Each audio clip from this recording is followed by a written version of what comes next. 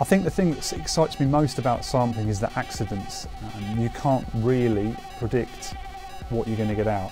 If you really start to work into samples, you can create some incredible accidents. And from that might spawn a whole track, it might spawn an idea, it might spawn multiple tracks just from sampling one record. And I love that kind of alchemy and magic of being able to sample records.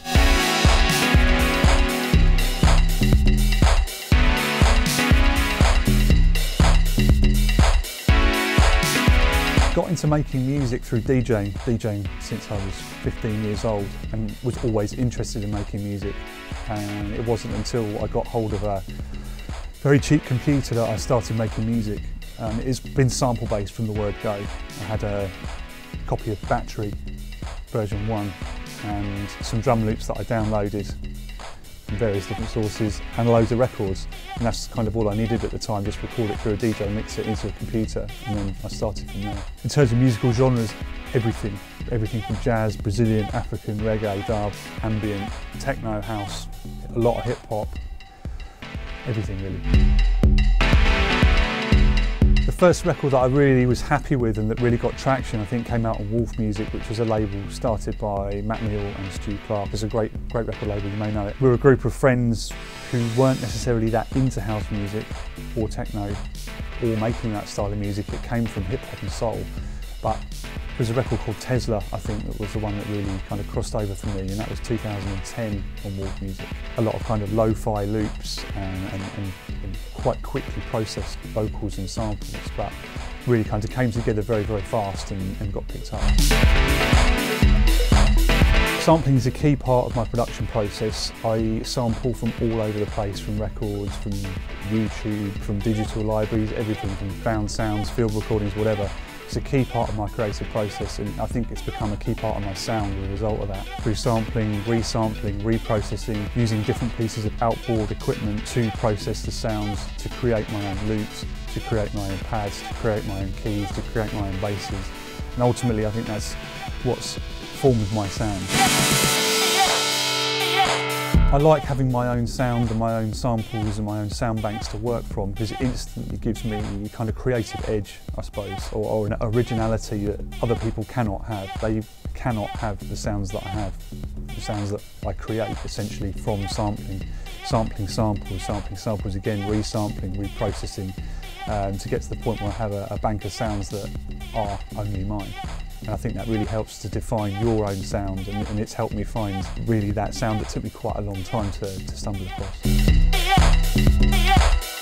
In terms of the tools I use, primarily the DAW that I use is Ableton, but I use also outboard gear, not expensive outboard gear. Roland SP303, which is quite a primitive old school sampler. I used an Operator PO33 sampler, I've got an Electron Digitact, and record players and digital turntables and anything else I can find.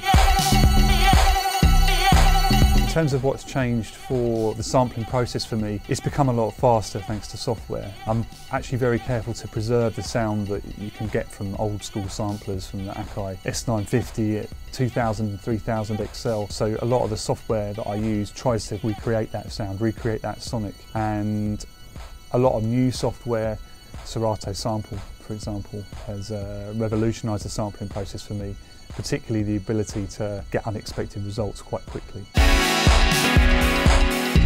Really, it's differentiation. You've got to stand out from the crowd. There's a lot of people making music now, and there's a lot of people making extremely good music. So you really got to be good. You've got to be original, and so you really got to stand out from the crowd. So anything you can add, custom sounds, custom kind of any little touches you can add to really bring your music alive, I think is so key now. My relationship with Toolroom came about because, well, first of all, I was born in Maidstone, so it's full circle for me.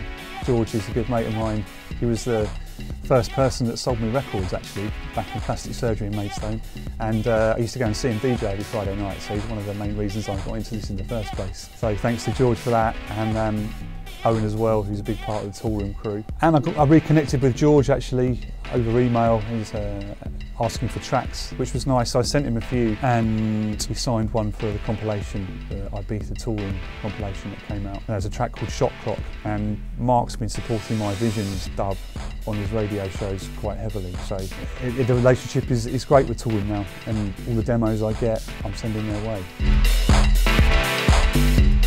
I'm very excited to be asked to do this. I've got a huge amount of respect for FaderPro. Really a chance to kind of explore the way I work and document it. It's not something I've ever done. It's quite a random, natural process for me. So to be able to do this and film it is an honour.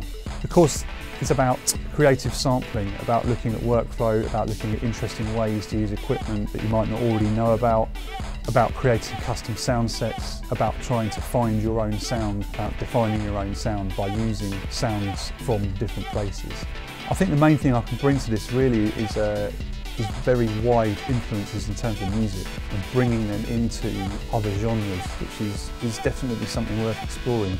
It doesn't have to be a soul and a disco record to make a house record or a techno record. It could be anything. It could be a jazz record, it could be a dub reggae record, it can be anything. And really, I think that's the point. Don't restrict in terms of where you are influenced, what you are influenced by, the sources of the music that you're influenced by. It can come from anywhere, so open up those creative channels, put everything into a sampler and see what comes out, because you don't know what's going to come out, basically.